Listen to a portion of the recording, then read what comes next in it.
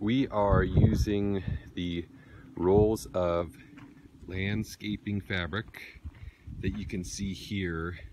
We are putting it down to protect against weeds and then covering it with mulch in one area, as you can see, for the dogs, of course.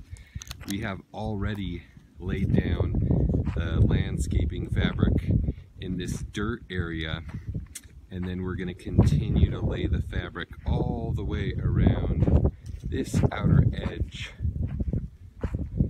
and all the way around to the edge of the fence in order to put in the mulch, which is just doesn't get as hot in the summertime.